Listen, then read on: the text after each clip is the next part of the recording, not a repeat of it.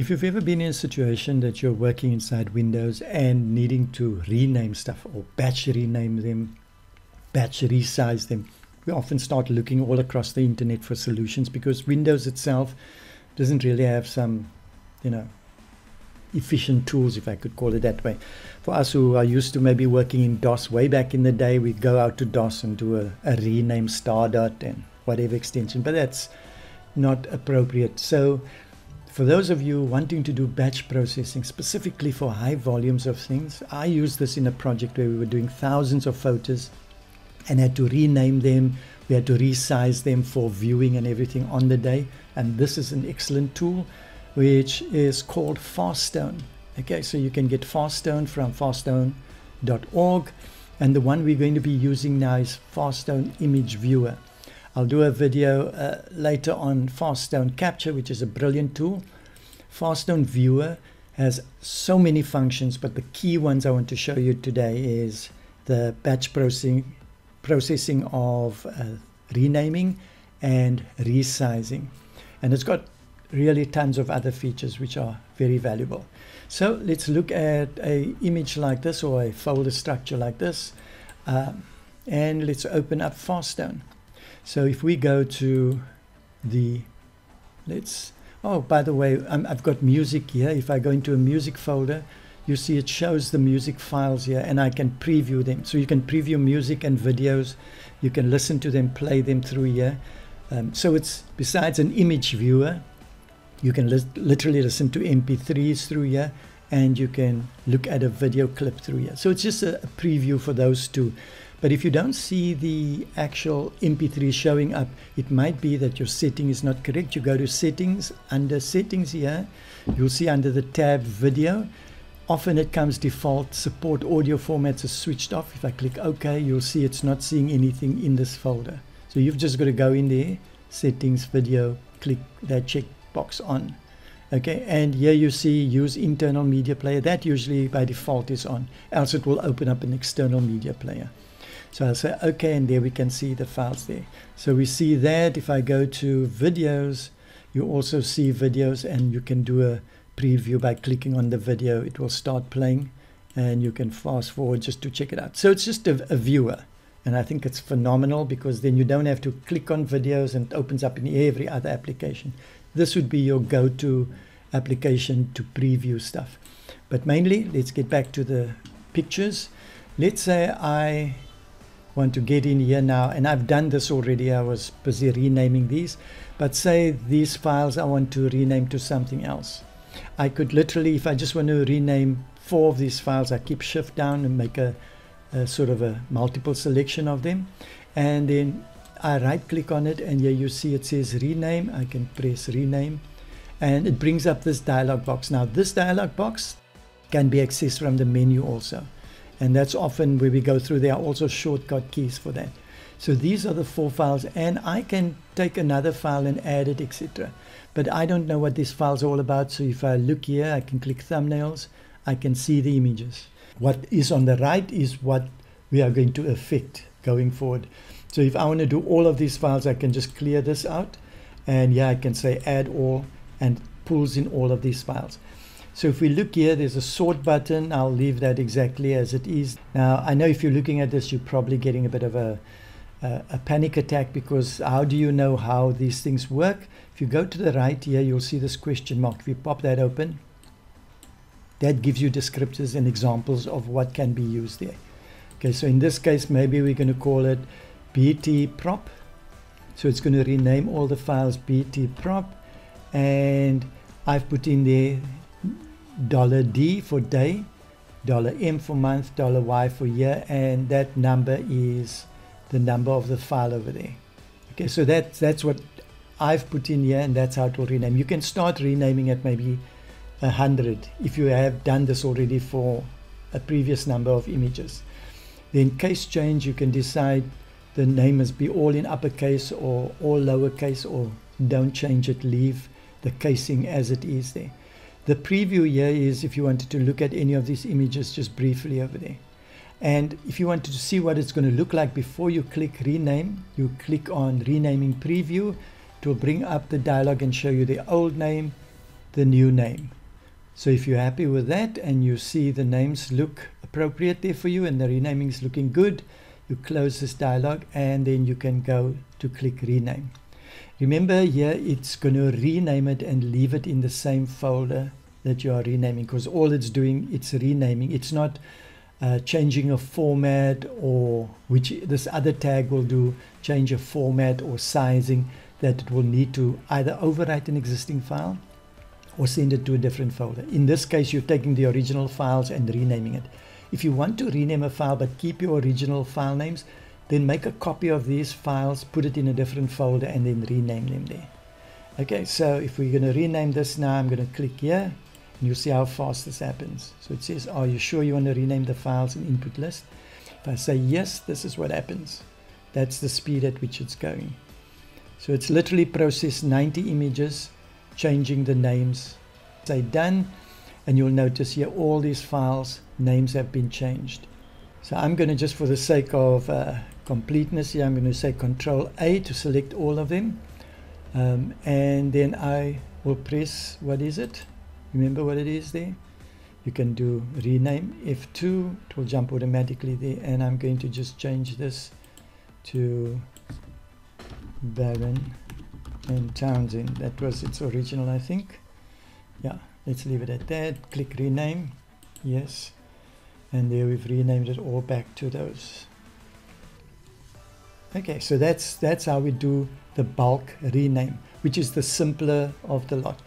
Let me just show you, as I explained earlier, if I wanted to rename all of these but wanted to keep the originals, what I could just do is go to the, maybe into the Baron folder, right click and say add a folder. Let's go here and say new folder. Here we'll add in a new folder. Let me just call this temp and press enter. You see it creates a temp folder. Then what I can do is click here, Control A to select all, and then I can right click and I can say copy to folder, and it's going to ask me which folder. I'll browse to the destination folder, which is this one. I say okay, copy.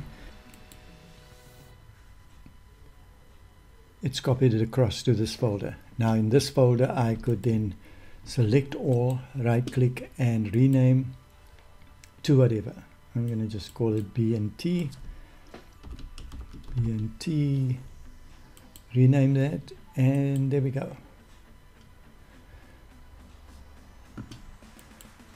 So in this way now I've renamed it in this folder, but the original folders still have their names. So that's what you can do, is if you want to keep the original files for some reason, the naming, you can do that. Now I'm going to just delete this folder, right click on that and delete. Okay, so how do we do it if we are going to not select the files here, but we are going to go through our menu on top here? Well, pretty much it works exactly the same. If I'm on that folder, I go to Tools and I say Batch Rename. It will pull it all up here. Now only the file that I have selected here comes in here, and I can do exactly the same and say Add All. It says Baron Townsend exists in the list. You want to replace it? I'll just say yes, because it's the same file. And then we go through the same procedure over here. Okay, so I would say if you want to go via menu or by selecting all, that's your preference.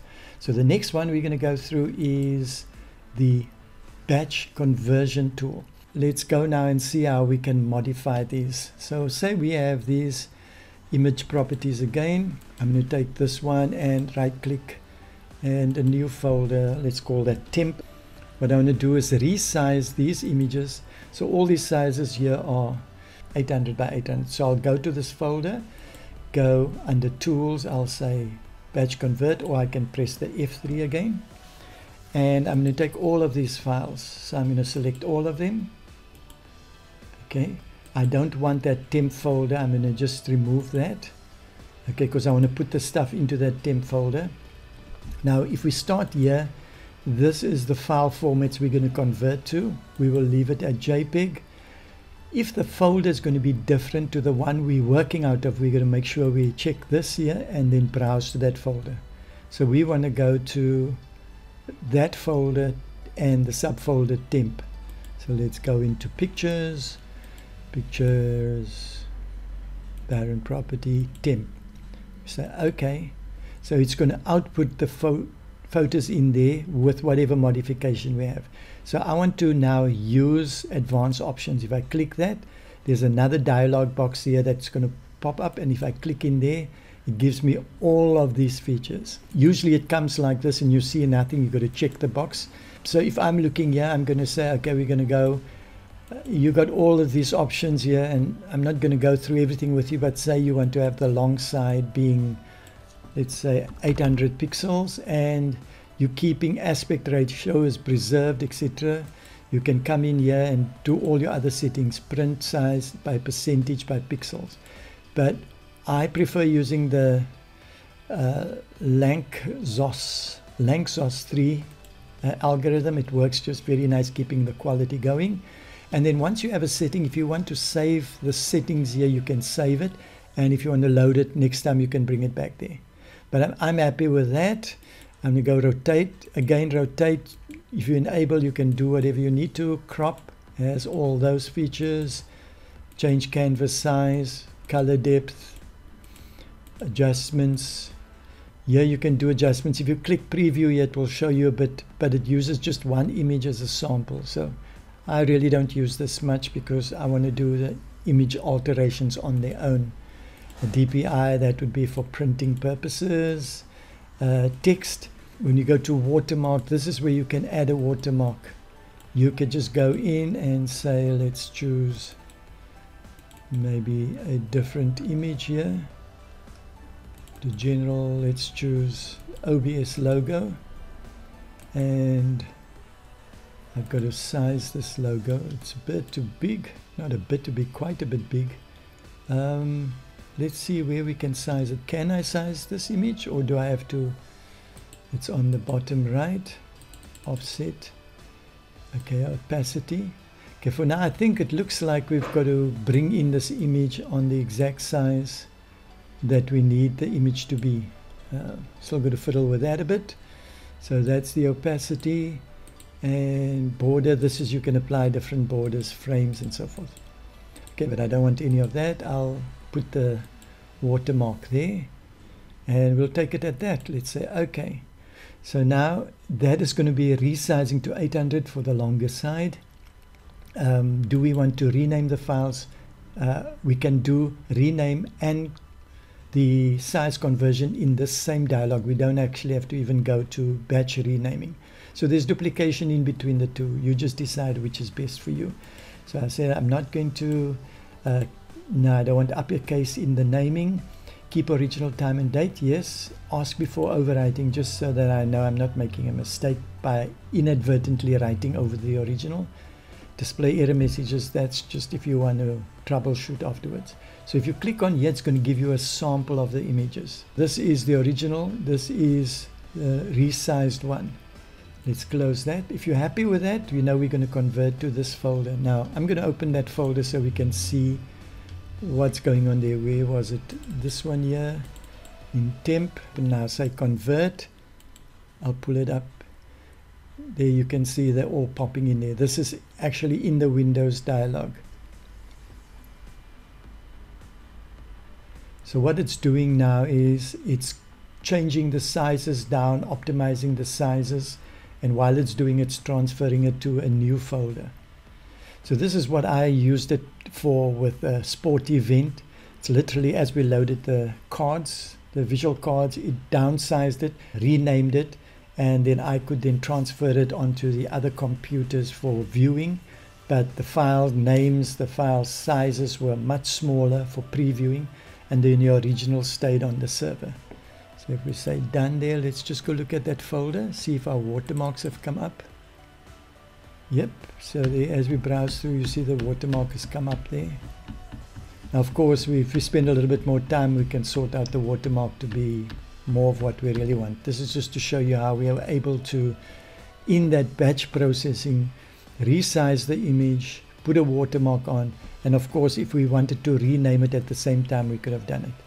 So I would recommend that even if you renaming things and you want to not convert anywhere, you know, you'd basically need this one dialog window if you go to the batch processing, because the renaming feature exists there already. So this would be my go-to place, batch converter. I seldom go to batch renaming because all those features do exist with the batch converter section. So that's how you do your alteration and modification of files, sizing them down, renaming them, placing them in separate folders, or overwriting existing ones. Hopefully this has been of help to you, that you might be able to batch process all the images that you have. And take some time to look at the other video where we cover the other features, just generally give you an overview on it. FastStone is an incredible program. I think it's something that should be part of every Windows user's interface, so that you don't have to load up 101 other programs to, you know, just view images or resize or rename 4 or 5 images. You've got to get special programs. This one does it all, and it's totally free.